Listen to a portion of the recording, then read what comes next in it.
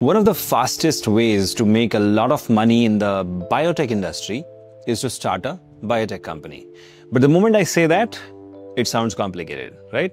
Here are 2 pointers which you should remember. You can start a company at any age. It's not that you have to pass your bachelor's or master's or Ph.D, then only you can start a company. No, it's not required.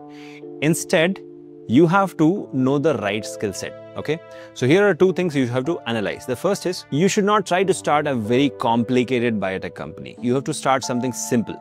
Okay, but start something simple, but it should be rare and valuable. Okay, your idea, the product you want to create is rare. It's not easily available and it is valuable because people can't live without it. Now, how do you find if what you're creating is valuable? It should be closely associated with the human weakness. Now, there are 4 to 5 human weaknesses. Okay, the first one is hunger. Okay, if something which can quench my hunger, so of course that can be a superfood or a food, right? So that's first hint.